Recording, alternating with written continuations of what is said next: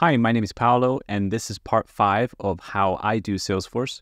In the last video, I talked about how I am no longer using page layouts, and instead, I'm using dynamic forms to pretty much redesign my record pages. I wanted to do a quick top-up of that video and show you how I work with visibility settings within dynamic forms. So we're going to jump right into Salesforce. So here we have the same opportunity that we worked on in a previous video. And if you haven't seen that yet, then I'll drop a link to that below. So what we want to do now is essentially I want to add a new section to this page to capture marketing information, but I only want to do that if the type of customer is a new customer. So here we have a type field, which is a standard field in the opportunity object. And if this is a new customer, then we want to ask them some specific marketing questions. And if it's not a new customer, if it's an existing customer, for now, what we're going to do is we're not going to ask them any marketing questions. We're going to assume that they are already receiving our marketing material. And so to begin, what we want to do is we want to click on the cogwheel and click Edit Page. And this is going to take us to the Lightning App Builder, where we'll be able to have access to dynamic forms. And so the first thing I want to do is I actually want to create a new page section called Marketing. So I'm going to go to Fields, and then I'm going to scroll down on my page here because I want that to be quite low on the page. And I'm going to drag and drop a field section onto my page. Now I'm going to change the label to Marketing Information. Everything's going to be called Information. And now what I want to do is I want to start adding some marketing-related fields to this section here.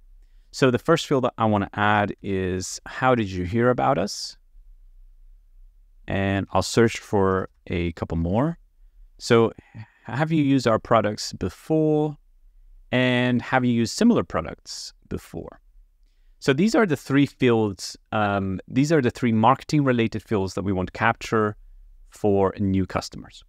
Now, if I just leave it like this, what's going to happen is this section is going to be visible for every type of opportunity. And so what I want to do is I want to add a visibility filter. Now, instead of adding visibility filters individually to each of these three fields, because I put them in a section, I can just add the filter to the section itself. And then everything within that section will automatically obey that filter. Let me show you what I mean. So if I click on the marketing information section, and then on the right-hand side, I click Add Filter.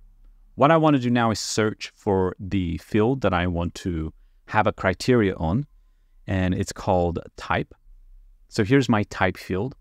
So only when this field equals new customer, then I want this section to be displayed to the end user.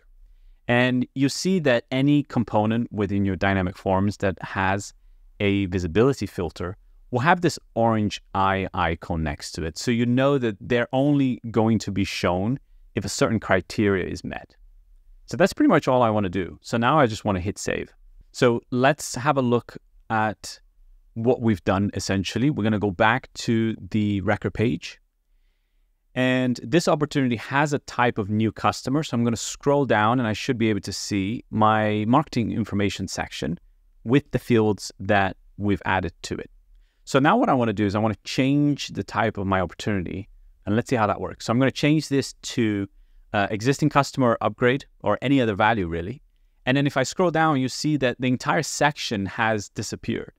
And it's not just the section itself, but the sections and the section and the fields within that section disappears as well. And that's because the fields within the section will just obey whatever visibility settings you have on the section.